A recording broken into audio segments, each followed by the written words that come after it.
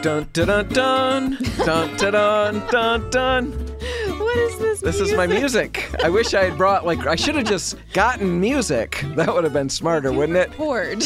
I could have gotten an MP3. I wanted the Indiana Jones music. Dun dun dun dun. Because I always feel like a little tiny version of Indiana Jones. Mm-hmm. Your tempo was a little off. Shut up, Haley. Children, don't say shut up. That's not polite, but when you're in the grown-up world, sometimes you have to. So anyway, you're listening to the RepcoLite Home Improvement Show. All the music is because it's the 300th episode. It's a big deal. Yes, it's a big deal to me. It's a big deal to Haley. Yeah. It's a big deal by necessity for my children. Members, yeah. Right, exactly. And we've got a lot of fun things that we're going to do today. We're going to give away some paint packages. We had a contest that we ran last week. We'll have the winners for that. And if you missed that contest and you're thinking, oh, shucks, what's going to happen for me today? Well, we've got an extra contest that we're going to run at the end of the show, and we're going to have 3 more winners. Yep. All right. So before we get to episode 300 and all of the amazing things we want to cover, we do have to make some corrections. Yeah. Which is fine. Last week we talked about inflation chickens. Not inflated chickens or inflatable chickens. The chickens inflation you might buy chickens. to hedge off inflation and right. the cost of eggs. And so we talked about all of the costs that you could endure if you decided to purchase chickens. Right. All the things that go along with raising them, how long they're good for. And we made a lot of fun of that. But we were making fun of the idea of buying the chickens to save money. To stave off inflation. Right. That's where it gets a little funny. We did get, we asked for feedback because we knew we probably were missing some things here, you know? And we got feedback from Patrick, who raises some chickens kind of as a hobby. Right, little hobby farm. And he wanted to make a couple corrections. And he's got 6 chickens. He's been raising them for about 10 years. And he says, first off, cold weather doesn't really affect the laying of eggs unless it's 10 degrees or below. So it's got to be pretty extreme. Right. So there we go with that one. They need about 10 hours of light, but not necessarily sunshine. So put a light in the coop, set it on a timer, and you're good to go. Also, he wanted to point out that it takes about 4.5 to 5 months before the hens start laying eggs. Not 6 months like we said. 6, yep. And also, the breeds of today will lay for a good 3 years and beyond. So anyway, he's a hobby chicken raiser, and he said, as a hobby, there's expense involved. He expects that. Yeah. And I love the idea of having chickens as a hobby. I think, yeah, our bigger point was this not a way to save money. Do it because you love raising chickens. Yeah. But we wanted to make sure we got all of the clarifications out there from a real chicken raiser. Yes. So, Patrick, thanks for emailing us. Real chicken raiser. And getting us that info. Right. I was a real chicken raiser, but I was too little and afraid to really remember what happened. Sure. So, no good information from me. That's why we have listeners. All right. On the show, we've got a lot of things. We're going to give away paint at the end and free stuff. We're also going to be talking about faking things with paint. That's going to be fun. Right, adding character, things like that. Extension cords, laser levels, all kinds of stuff coming up. Right now, though, we've got not tons of time, maybe 4-ish minutes or so. And I want to just talk about 300 episodes. Yeah. And Haley, you've been here for about 100 of them. Right. What has been your favorite part? Not the favorite thing we've covered. I want to know your favorite part of doing radio, because radio is really unique. I have like 3 favorite parts. Okay, you're going to have to be really fast. Really quick. 1, I love researching the topics. Okay. I'm a very curious person. I like to know how things work. And so it's really rewarding to have all this information and to be able to apply it to my life and like feel empowered to maybe tackle more things than I could have otherwise, because I wouldn't have spent the time getting to know all of these different, DIY projects the way that I have for the show. Your job requires you to learn things. It's really nice really when that happens. That. Yeah. And we get to share the information. I think that's, if I could have gone in a different direction career-wise, it probably would have been teaching. I come from a long line of teachers. I find it really rewarding to be able to understand some information and be able to empower other people with that information. All right. I think, we'd have a really cool job in that way. We really get to affect, hopefully, some people's lives and projects that they feel comfortable tackling. Sure. I like that. So that's 2. You said you had another one? The art of conversation, Dan. I think it's lacking these days. We don't get to spend as much time face to face. We're distracted. You and I I would call you a friend. We have set aside time every week where we just get to have a conversation, a real conversation, not about, small talk or like daily events in our lives, but like a conversation about a topic. And I don't know that everyone gets to spend that time. No, I agree. I didn't listen to everything you said, but it makes some sense, the parts I heard. No, I like that. I like how you said you would consider me a friend, and then you paused for a second. And people can't see your eyes, but you were weighing that in your head. Is that really where I want to go? I'm not sure. But yes, I love the idea of sitting down and talking about stuff. Some of my favorite segments are the ones where we don't plan anything out. Yeah. We've got an extension cord one coming up where we planned everything out. There's a lot of details. And it was a struggle to get through and get the whole thing recorded because there were so many details. Yeah. I like when we can just shoot from the hip and have a conversation. And like you said, really fun to do that. I've got a lot of fun things. Let's see here. I don't have tons of time, and that's okay. I like working with all these people that we get to interview. Yeah. Really been really fun to me to meet new people, cool. Learn from them. Right. The things that they know, that they've seen. Yeah, we get to interview experts. It's really fun. And beyond experts, everybody's got a great story to tell. Right. Even if you don't realize it, even if you think your life is really boring or what you do is boring, there's somebody out there somewhere who's going to find it cool. And I'm one of those people. Reality TV is proof of that. I love listening to these stories. Yeah. I love working with the creative people that I get to work with. Betsy was very creative. Yeah. You're very creative. You push me in directions. And I just love that. I love having people that every day I get to come back. Challenged by me. That's nice. I do like that, but I just like you said, the friendship and being able to talk about things and kick things around. Cool. And I love the listeners. I love people who will reach back out like Patrick did in the beginning, give us information, help us make a better show moving forward. Absolutely. So without the listeners out there, all of this would be pretty moot. There's no reason to be talking if nobody's listening. So thank you to everybody who's listening. Hopefully 300 more episodes coming right up. All right, that's all the time we've got for this. We're going to have to take a break. When we come back, we're talking about extension cords. And from then on, it's radio history, right? Right. All of that's coming up next. Stick around. Well, Haley, we have established multiple times on multiple episodes. In all of our 300 episodes, we have probably addressed it 300 times that I'm cheap. Yeah, it seems to play into a lot of conversations, surprisingly. Absolutely. You're listening to the RepcoLite Home Improvement Show, sponsored by Benjamin Moore. And once again, I'm going to make the confession I'm cheap, and it plays out into every aspect of my life. Let's talk about how it played out. Played out. This is past tense now. Past. That's important. Yeah. With extension cords. When I, years back, would buy an extension cord, and I always needed to buy a lot of them because I would cut them up. Problem with extension. Yeah, I would cut them up on the yard with the hedge trimmer. Not on purpose. No, not on purpose. Not at all. No, it's not that I like the sparking and all of that. I preferred to not experience that, but I would still do it nonetheless. Yeah. And so I needed to buy new ones. And because I was cutting them up, maybe that played into it, I would always go and try to find the cheapest, longest cord I could. Yeah. That combination figured to me in my brain to be just the absolute golden way forward. That just seems practical to me, though. I think I've always done the same thing. I've always gotten the longest extension cord that I could get for the money. Yeah, exactly. I don't think it's that strange. I think it's a big mistake that I've made. It's a big mistake you made. Yeah. And I think it's a really common mistake. And I didn't know it was a mistake until you told me about this segment that we're about to do, because you've done it before. And we're going to talk about all of that. It turns out that one size doesn't fit all with extension cords. They vary for a reason. Your appliances and the tools that you run with them have different power requirements. And if you use the wrong extension cord, it can impact the tool performance. It can damage the tool over time. It can even start fires, In some instances, that's a possibility. And we're going to explain all of that coming up. But let's talk right now about the things that you need to know. Some basics to wrap your brain around so that you get the right extension cord. Right. Now, when choosing an extension cord, the very first thing you need to consider is the amps that are required by your equipment. Right, because things like lamps and things like circular saws are going to take different amps of power, right? Right. The circular saw is going to need more amps than your lamp will. Right. Now, amps basically, just to take a step back, in basic terms, it's the rate of flow of electric current.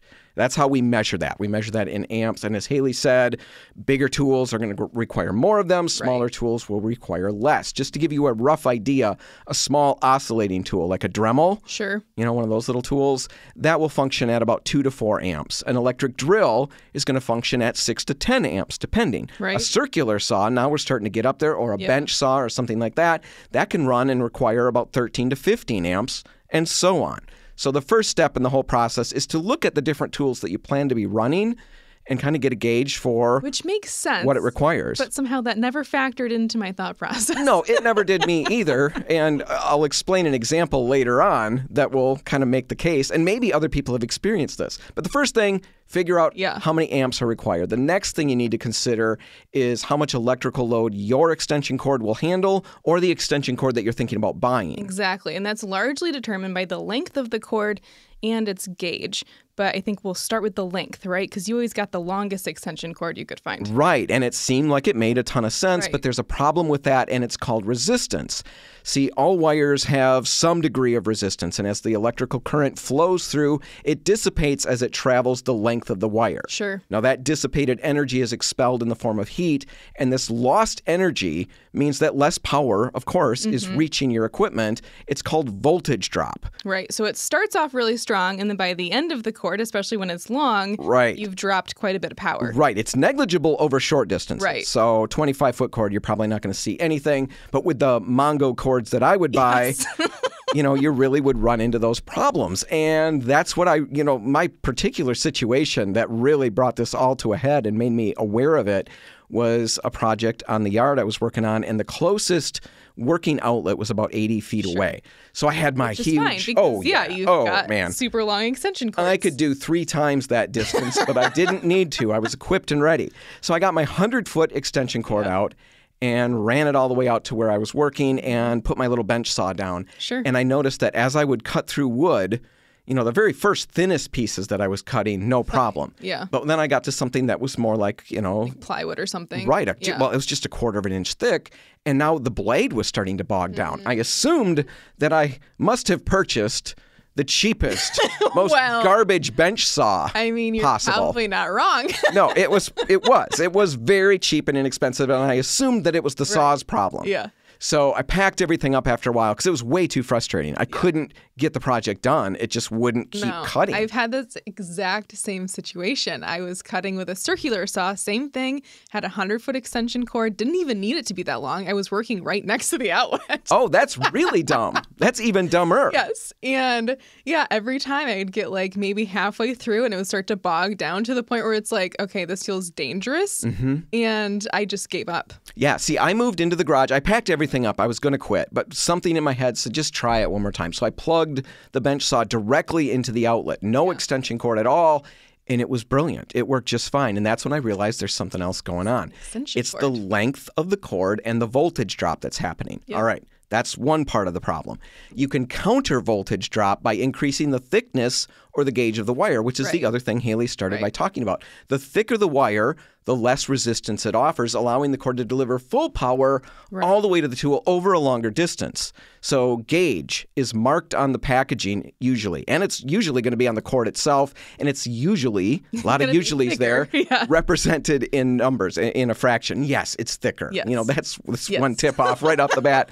That one's a really good one, but it also will have numbers stamped on it like a little fraction, like 14/3 or 12/3. They're not great fractions. We would tend to want to break them down, right? And do the math. But don't do the math. Strange. Just look at the 14/3, and what it means is it's 14 gauge with 3 conductor wires, or it's 12 gauge with 3 conductor wires. Okay. Now with gauge, it's kind of like golf. You got to understand that the greater the number, the bigger the number, golf, the thinner the gauge. So the smaller the number, the thicker the gauge. It's kind of an opposite thing. Yeah. Like the lower score is better.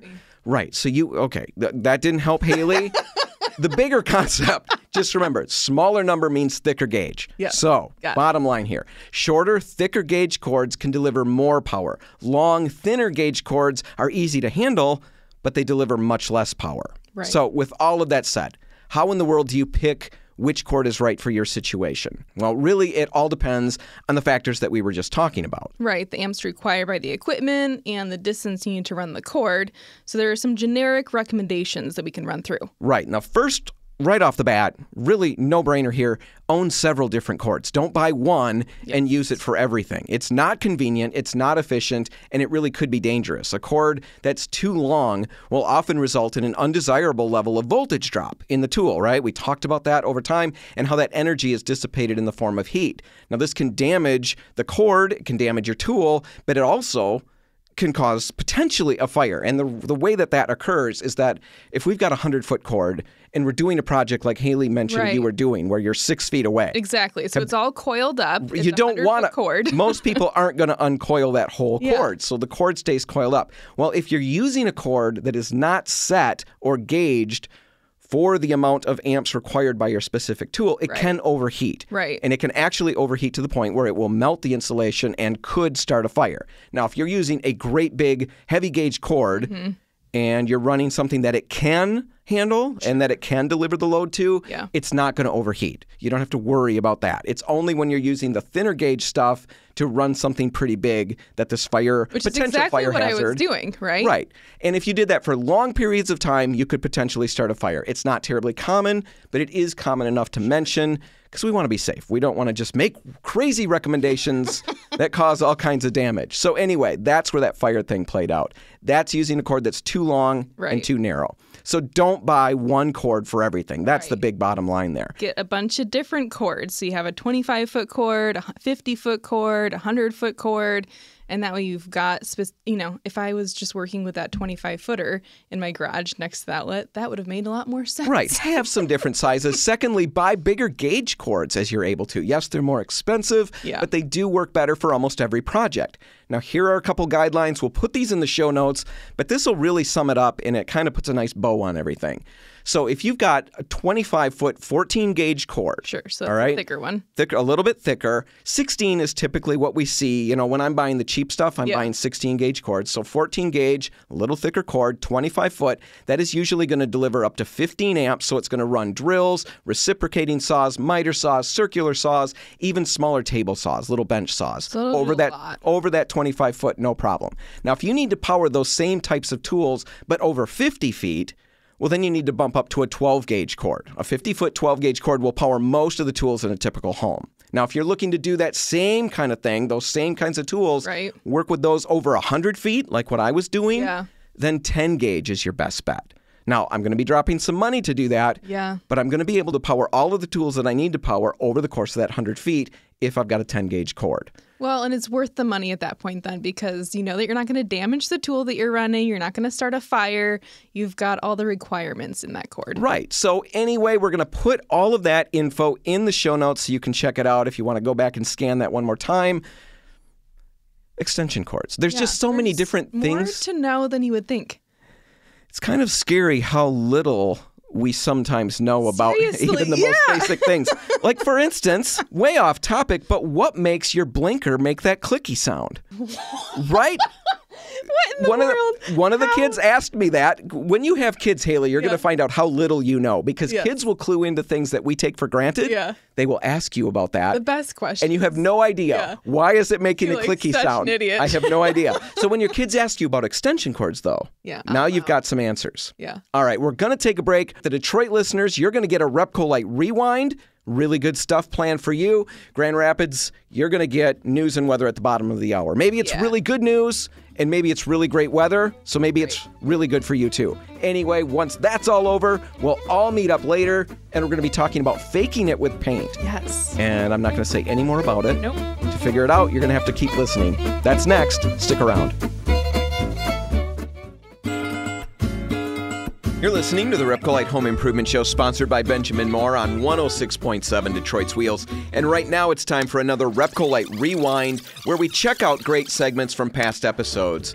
This time, we're rewinding our way back to July 10 of 2021. Well, Haley, when I think about everything that we just talked about with Lauren, and then I think about my kitchen, because I like to make these things extremely personal, because that's how I solve my problems on work time. And that's smart.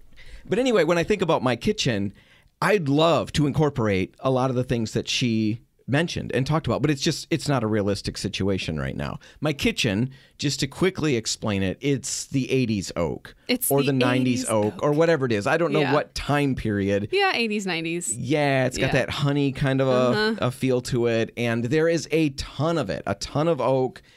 The ceiling actually is even wood, a lot of wood in that kitchen. Yeah, and for me to pull those cabinets out, which would be the ideal, and to reconfigure things, it's just not something I can get into right now. I just can't swing it. I don't have the time, all of that. And so for anybody in my situation, yes, there's a dream list of things that we'd love to tackle. And if you're in the process of scoping out your future kitchen, pay attention to things Lauren's talking about, because you want to make sure you cover those. Right. If you're not in that boat, you're not completely out of luck. No, there are still things that you can do, right? There's small paint projects that can make a big difference. Well, and some of them are big paint projects. Well, right? If we really want to be... Haley's trying to, make the sale there. And it is. Some of them are small. Some small... Yeah, maybe you don't have a lot of cabinets. Right. Yeah.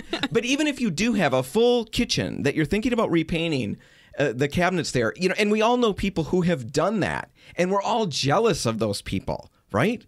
Hopefully. Unless they really did a terrible job. Yeah, unless they did a horrible job. Maybe we're not jealous then. Most of the time we're a little jealous because we see what they've done. We know they gutted through what we perceive is a terrible project, and they've hit the other side, and it looks so different. And that's the beauty, and let's just start with that. That's the beauty of a paint project in the kitchen. If you're tackling your cabinets, the remarkable turnaround that you'll experience. It's a completely different kitchen when it's done well. Right. I mean, that's the amazing thing that color can do, is it completely transforms the space. And cabinets is not out of the realm of anyone's skill set. We can walk you through these projects, and we'll get into some of the key considerations right now. But this is definitely a project to consider if you're not in a position to do a full kitchen rehaul. Even just hardware can make a big difference. Hardware. And the other thing I want to say before we get to those key considerations is that even if you're sitting on a situation like mine with oak, a lot of us hear rumblings that you can't paint the oak because it's not going to look good. You're going to still see all that open grain. Sure. Okay. Right? It's not like a birch door that's going to be smooth and look great painted. The oak's going to show all that grain and all of that. And yes, that's true. You're going to see some of that. Now, what's interesting is it's actually trending to see some of that graining in the oak. So you'd actually be on trend. More importantly, if you get it painted and you put new hardware on, chances are you're not going to see that graining when you just look at your kitchen. No. When you really examine it looks good. Yeah. Well, think about it. When you look at your kitchen right now, if you look at those doors, you see all this graining because there's a dramatic difference in color between the closed grain and the open grain. The open grain's much darker. It gives you the, just the contrast. When that's all one color, now the only thing you're seeing is the texture that shows through, and it's dramatically minimized. So you can have great results even if you've got oak cabinets, but you do want to focus on a couple of key considerations to make sure the project goes smoothly. Right. And the first considerations are going to be the right products, the right tools. But first, with products, primer. We all have the idea that we don't need primer necessarily, that it's just this extra thing. But really, it makes a huge difference, especially with cabinets. Right. You've got one shot at doing this, and that's going to play out into a lot of the things that we're going to talk about here. One shot at doing it the first time. And if you skimp by and try to make something work, it can work. Right. But if it doesn't work, the fix is way complicated because how do you get that finished paint off and get down to a sound surface again? Well, I've got a friend that lives in a rental, and they started cleaning the cabinets when they first moved in, and the paint just started peeling off in sheets. So they had clearly not prepped or, primed the cabinets. They didn't put the paint on. The paint was already there. They didn't do the paint. They're just cleaning it, and the paint's coming off. Yep. So that's the first sign that something's not right there. Yeah. That Prep shouldn't was happen. Not done. And then what do? How do you get all of that paint off? Because you can get the parts that peel off, you put new paint on, and the parts that didn't peel off earlier then can start. Blah, blah, blah. Nobody wants to be in that boat. No. Do the prep work and use the right products right from the get-go. Like Haley's mentioning the primers. We could go into them, and we have on the show. We've talked about all the different primers that are out there. But really, right now, we just want to say almost every kitchen can be somewhat different and unique. And the cool thing is, no matter what you've got going, there's a set of products that will work to get you where you want to be. Exactly. So bring in a door, pull a door off, bring it into the store. Let us look at what you're working with, and we'll direct you to the right products. But we've got regular primers. We've got bonding primers like sticks. If you've got a super shiny cabinet finish and you need paint to bond to that, you have to go with a bonding primer, and sticks is the perfect option. It sticks.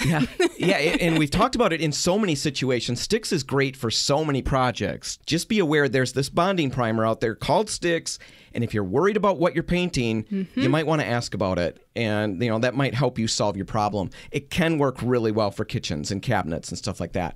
Another primer that sometimes becomes required in a job like this is bin primer. It's a white pigmented shellac, and its main claim to fame is it will cover and seal stains in, like water stains or smoke stains or tannin bleed through. Yes, that would be the kitchen cabinet situation where you have this wood that's actually going to release some of those tannins and bleed through the paint potentially. So you've got to seal that in, and bin is a great option for that. Right, and we can walk you through that in the store when you come in and just talk about the project.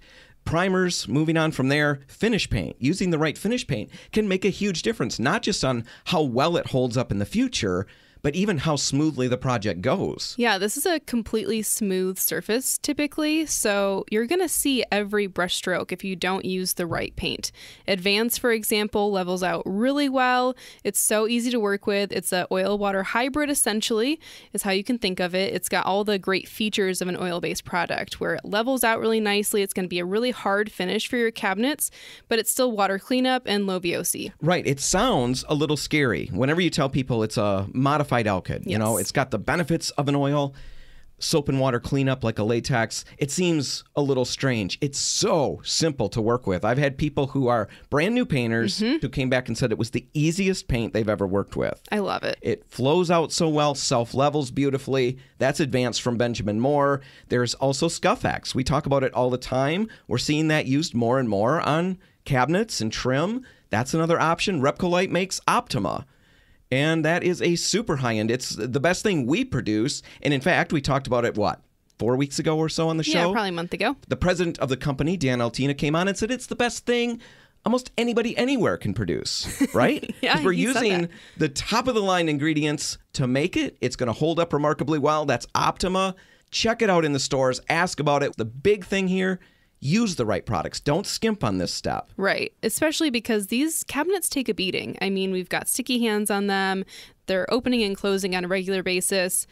So use the right product. But then use the right tool when you're applying the product, because that's really the other half of this project is the applicator that you're using. If you're using a really cheap brush or a cheap roller that you're going to get all this shed from onto the finished surface, I mean, all of your money spent on product is just out the door now. You've got to redo it. Right. People don't think about that. I don't think about that. But when you say it the way you said it, you can buy the best paint that money can buy. And it's going to look as good as the applicator you use to put it on with. Exactly. So you can save, and we've all done it. Right. I've done it in, maybe not in paint, probably in paint, but for sure in other aspects where I've cheaped out on something and it's affected the thing that I spent the money on, just to save a couple bucks. It's not worth it. Use good tools. You'll not only get a better look, you'll have a better experience putting it on. Oh, absolutely. It completely changes your experience as the painter. So you've got all of those things, the right tools, the right paint, the right products. You've got to make sure you do the right prep work. We don't have time to go into it now, but there are a set of steps that you need to do. And we're hearkening back to that thing we said at the beginning. If you do the foundational work and you do it poorly, the Leaning Tower of Pisa. It's leaning because the foundation wasn't set correctly. That's why it's leaning. Now, that one turns out to be kind of cool. Yeah, now it's his claim to fame. Yeah, but you don't want that kind of thing in your kitchen. If the foundation is bad, it's really tough to fix it. So just make sure you do the right work. Now, we'll walk you through everything you need to know about this. If you just stop out at the store, you can chat with us online at RepcoLite.com. You can email Haley and I, radio@RepcoLite.com. We'd love to help you get into a project that will really change the look and feel of your home. And that'll do it for another RepcoLite Rewind. Remember, you can check out full episodes from our archives by heading to RepcoLite.com. That's RepcoLite.com, and clicking the On the Radio tab on the homepage. And if you do want to check out the conversation that we referenced in the beginning of this particular RepcoLite Rewind segment, then you can download episode number 220 and check it out there. All right, it's time for a break, and when we come back, we'll be talking about faking it with paint. And what does that even mean? You're going to have to stick around to find out. That's all just ahead, so stay right there.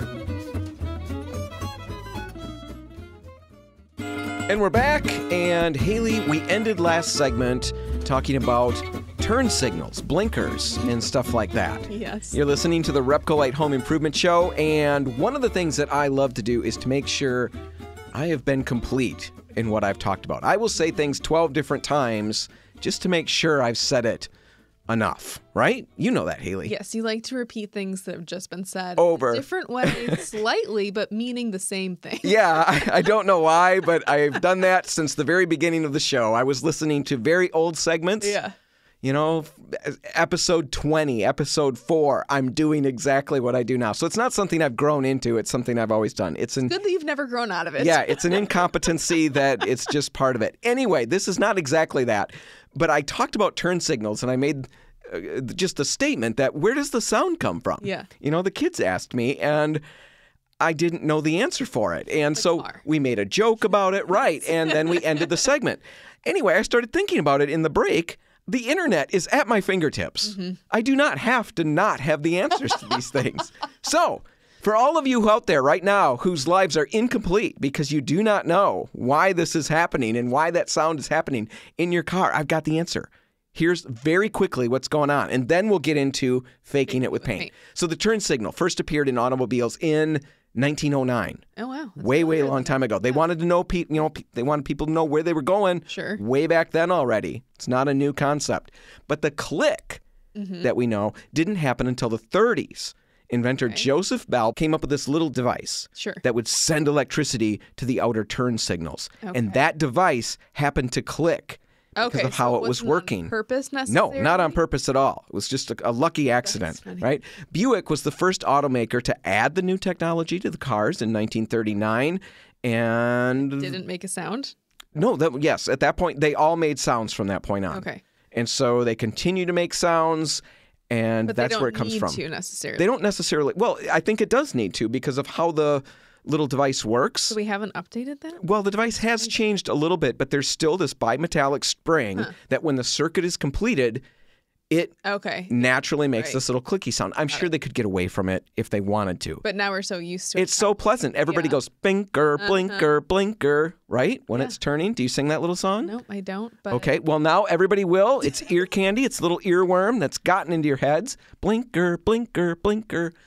I like to use hazards when I turn signals so nobody knows exactly where I'm going. Great. Like to keep people guessing. Anyway, now I have completed that thought on turn signals. Let's transition abruptly. Yes, very abruptly. I'm signaling the turn. We are going into talking about faking it with paint. What in the world are we talking about, Haley? Yeah, well, it's been a big trend lately in interior design, especially on DIY platforms like Pinterest or Instagram. We see a lot of people trying to add character into their homes. Mm-hmm. Things like wainscoting or cotting, however you want to say it. Both are correct. We've covered this. I will switch back and forth the entire segment. Haley is not consistent on how she pronounces that. I really just haven't decided which one I like better.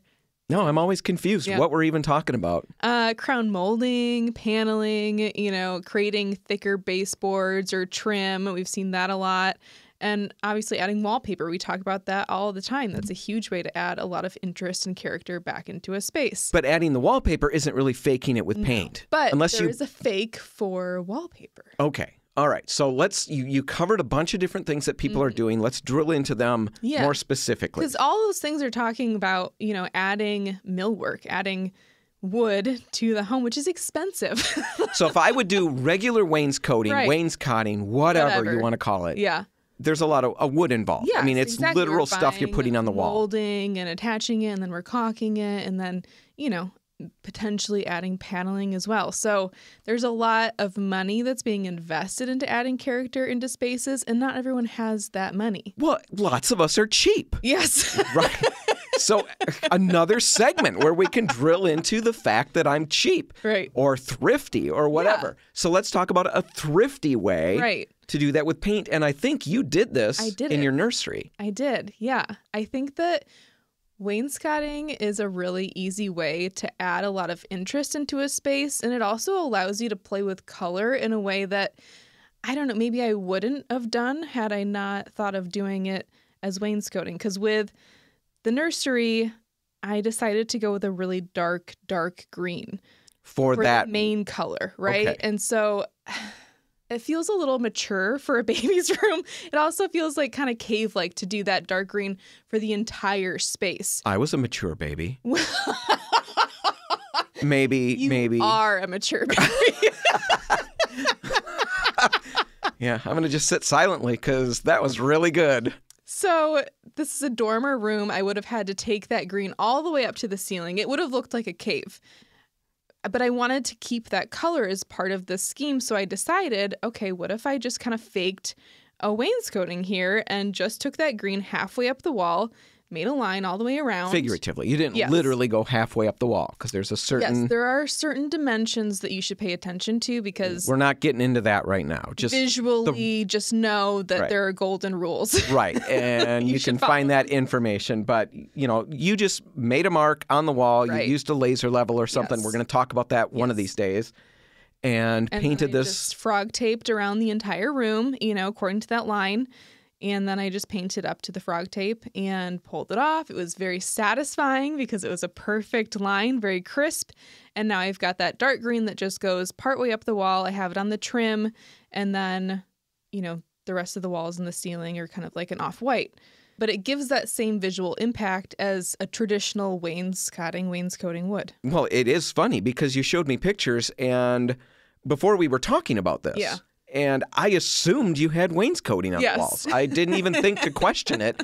It's literally what it looked like. When you explained this later, I played it all back in my Right. head and started asking questions. Is this just fake? And it is. Now, Yeah. of course, in the room, Yeah, it's you're gonna- gonna you're gonna notice see a that. little more because there's not molding there. So you just taped off that section. Yep. That's one way to go. Right. Now, people will also put literal, chair rail Right. on top of that, a little strip that will finish it off. Yeah. And give you a little more visual. I've seen people will actually do that, and then they'll create the little inset boxes. Yes. And you they'll can do that with... really easily with just like the half round molding, which is actually pretty inexpensive. Right. So that's one way you can fake a really cool look, nice architectural features in a space. And the thing I like best about it, yes, it's cheap, all of those things. Yeah. What I really like is I've got a couple of rooms in the house where previously, the other owners have installed wainscoting and I want to remove it. And in one instance, it was glued. In all instances, Okay. it's glued. Yeah, sure. But it has been a mess to get off. Yeah. With this, you're going to have a very simple process of switching to another Right. look. Like if you ever decided that you don't want that, piece of chair rail there, that's much easier to fix. I will say the one, requirement is that you have smooth walls. If you don't, and there's a lot of texture there, it's not going to have quite the same visual impact. It's not going to trick you as well into thinking that this is truly, what it is. Well, But- unless your eyesight's not the best, that might trick you out. Everything's a blur to me, so it'd be perfect for you. perfect for me. Doesn't matter what my walls look like. All right, so that's one way to fake it with paint. Yeah. How about another one? One that I really was interested in. You talked about how you've seen a lot of people taking more modern, simple, smaller trim Right. and, baseboard and making it look like old school, really big, beefy baseboard. Yes. Just with paint. This is so smart, and I would have never thought of it, to be honest. So I saw a video on Instagram, of course, and this woman has probably a home that was built in like the 80s, right?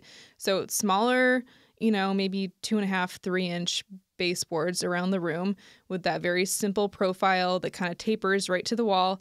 And all she did, she has smooth walls, was paint that same trim color up a couple inches, maybe 2 or 3, to create that 5 or 6 inch looking really substantial baseboard, taped it off like I did with the wainscoting, Right. just frog tape.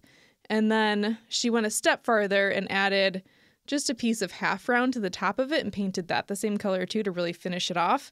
But it's really convincing as these really substantial baseboards, and it's just paint. Right. I really like that for the same reason. If you can't find the baseboard, you don't want to rip everything out to put new in. It's a really nice quick step, and even if much less expensive too. Even if you can see the difference, it's still got a whimsical kind of a feel to it that I think could play in the right space. Right. That can be really fun on top of it, even if you can see the fact. That's true. So there are a couple of ways to fake it with paint. One more? You could do a similar thing with paint at the top of the room, by adding a faked crown molding. If you don't have it there, you could technically drop the ceiling color if the rest of your trim is white. Just drop that white down over the walls a couple inches, and it will give you kind of that visual impact of having that broken up space visually. And I really do think it makes a difference. Yeah, I like that. There's just all kinds of different things you can do. Wallpaper. I said that really quickly, but you could, if you don't want to invest in wallpaper, because it does have this incredible impact for a space, it is expensive. And if you don't have the money to drop on that right now, you can probably afford a $20 quart of paint and some tape and make your own geometric pattern and still have a really great impact with that. I like that a lot. Talk very briefly. You've got maybe a minute. We should talk about the tape. Because we're taping off a lot of things. You mentioned frog tape. Hopefully everybody out there is familiar with frog tape. If you're not, it's a special tape. It's chemically formulated to react with water, basically, and seal the tape so you don't get this bleed through. We all know what that feels like or looks like. Right. You tape off a room, paint up to the tape, remove the painter's tape, and you've got this bleed through, and the lines are not sharp. Yeah. With frog tape, if you do it right, you can get really sharp lines. It's really impressive, and I'm always... I don't know. Even after using it so many times, I'm always skeptical that maybe one of these times it's not going to be as good, and it's always impressed me. I have had the crispest lines I've ever had when painting using frog tape, and it comes in two different kinds, either the green or the yellow. The yellow and the blue now. There's true. Contractor, right. So they've got 3 different options for you, but all of them remove really well. They have really crisp lines, and I always recommend when you're using frog tape to still, go the extra mile. Use either a plastic putty knife to really make sure you're pressing down the tape really well, or with frog tape, something that you can do is just use like a damp paper towel and really press the tape down with that. So essentially you're creating that seal with that chemical activation before the paint even hits it. All right. We'll put links in the show notes for all of those different products that we talked about. Faking it with paint. Yeah. There's way more things we could talk about. Way more things we could fake with paint. Currency. We don't advocate that. We're not recommending that. I'm just stating the obvious. Yeah, so obvious. Yeah, it can be done. Again, not a recommendation from RepcoLite. But that's enough for now. I don't think I should say any more. I've said enough. We're going to take a break. When we come back, let's talk about the laser level. Yeah. You had great experience with that. I said we should talk about it. I decree that it is so. We will talk about it next, and we'll give away stuff. We've got winners from last week, and we're going to make new winners this week. All celebrating our 300th episode. That's coming up next. Stay tuned.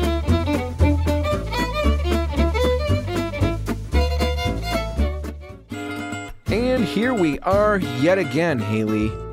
Another segment, episode 300. The last segment of episode 300. The big extravaganza almost wrapped up. Wait till we hit episode 365. And you've got... That is really a number that I am looking forward to. Yeah, an episode a day for a year. We'll give away some free paint for somebody who can prove that they've listened to a show a day for a year. How on earth? I'm not even going to remember when we get to that, so it's just a bold claim that sounds good, but I have no intention of backing up. So at least thanks. We're up front. Yeah, like to be honest, at least at the end. Anyway, we've got stuff to talk about. This is the RepcoLite Home Improvement Show, sponsored by Benjamin Moore, and we've got to earn our money. So Haley, we're going to talk about laser levels, which has nothing to do with paint. I guess it can be used for helping you do things with paint. This has really helped me a lot recently. Yeah, talk about that. I think it's a tool that honestly everyone should have now. I'm sold. I just love it. I've got a Bosch laser level. Okay. Which, looks like a little box, and you put it on a tripod. Does it come with the tripod, or do you have to have your own? Doesn't come with a tripod, but some of them, if you pay extra, will come with a mount that you can hang on the wall or the ceiling, but you could also just put it on a table, get creative. Okay, but like a camera tripod will work? Yes, Is that exactly. what you're That's using? what I'm using. Okay. Yep, so All right. that'll work with it. And I just set it up in the middle of the room. It's got a 30-foot range that it'll allow me to, kind of draw a line across the room. It has a vertical line and a horizontal line, so it's nice to have both of those so I can kind of square things really easily too. You can control where they go, where you put this horizontal line, or how does that part? Exactly. Okay, so you're that just makes sense. positioning the laser level, either if you've got the little stand for it where you're just adjusting it manually, or if you've got the tripod, you've got the little swivel top that makes it really easy to kind of change where you're pointing it. Okay. Now, does it go around the whole room at the same time, or is it just projecting onto the one wall? Both a little bit. Okay. So I wouldn't say that it completes the 360 degrees because I kind of lose it after it turns that first corner about halfway down the wall. And that's partly due to the fact that I've got an entry-level version. I spent $60. You can spend $400 on these things if you want to. No, I can't. I would be cheap, and I'll just borrow yours. Yeah. So, you get what you pay for. If you really are serious, you're a professional, you might invest more in these, and then they're going to go further. Okay. So you used it for the wainscoting. I used it for that, faux wainscoting. That we just where talked about. I didn't actually install any molding at all. All I did was just paint, like 32 inches up the wall, and I used this to create that line. So I had a nice crisp line by For your creating the tape. frog tape. Exactly. Okay. But it made it really easy, right? Because I'm just positioning this laser level in the middle of the room, pointing it at the height that I want it, and I'm just taping right along that line that it's created for me. See, if I'm 5'7", if I'm on my tiptoes probably. So if I put it at about 5'2", I'd burn out my retinas, right? So I have to be careful about that. Yeah, don't look directly at the laser. Like all lasers, we and definitely recommend what's funny too is that they make glasses for these laser levels that kind of, sometimes they're sold with them, but they're supposed to allow you to see the laser better. So like, but not look into the laser. Right. Okay. And that's where I think people could get confused. Because they're either red or green. I've got a red laser, so I would buy the red glasses, and they would allow me to see that line more clearly if it's in a really bright space. Okay, I need you to be very honest here. When you say you're thinking people could be confused, yes. Do you mean people, or are you thinking me? Both. Okay. Okay. At least I'm not alone. I don't think you're alone. Okay. Yeah. Okay. All right. So you used it for that. You've got about a minute and a half before we've got to get on to giving stuff away, which people are chomping at the bit for. Excited But talk about other things we could do with this laser level, because it's not just wainscoting that you can fake. Yes. You could fake all kinds of things with the laser level, right? We talked about the crown molding, or even, making more substantial baseboards by faking it with paint. But I've also used this laser level to install wallpaper. It makes a really easy first line for me to work off of that I know is level, because these lasers are self-leveling. I'm not manually leveling this laser. It's going to do that itself because it's on a little pendulum. You can kind of feel it inside. It just kind of always stays exactly on center. Even if I'm moving it sideways, it's still going to be exactly plumb. All right. Lots of applications in that regard. I would think installing chair rails, tiling, either the floor or the ceiling. Installing door jams is easier when you've got a laser level to work off of. And I would think if there's some of this is, you'd have to know some stuff. But if somebody's going to break into your house and you know how tall they are, you could set it up at night right at that eye level, right? That'd be effective. You could turn it into a game. You could make like a Matrix situation for yourself maybe, where you've got to like try to get through the room. Just don't and not touch the laser. Okay, just don't look into the laser, children, right? Yeah. A lot of cool things. $60. $60. It makes things so much easier. I can't express the stress that it's taken off of these projects. No, I like that. We'll put a link in the show notes to the one that you bought if you're interested, but there are a lot of other brands out there. And a lot of different uses for them. And we're just scraping the surface there. Exactly. Because we've got big things to get onto. We've got to wrap up this 300th episode. But first, we have to give away the gift certificates from our contest last week. The people with neglected spaces who need to fix them. Haley, winners. you've got 3 winners for us. Mary Lambert, Sandra Kaminsky, and Joy Juries. All right. We'll be reaching out to you to get your information so we can get you the gift certificate for $100 worth of paint. Get those neglected spaces fixed. That's not a command. That's just us being nice. We're offering.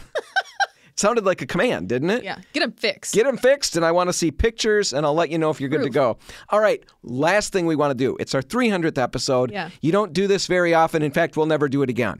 300 episodes. Yeah, that's true. Right? So this is it. So we want to celebrate by giving away 3 more gift certificates for $100 each.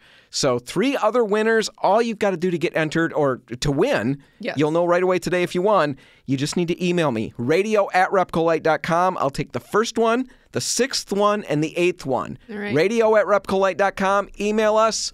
Go. You're entered. All right, that's all the time we've got. We're going to wrap it up. If you want to catch this one again, you can find it online at RepcoLite.com. Whatever you do today, make sure paint's a part of it. All of the RepcoLite stores are open and waiting to help.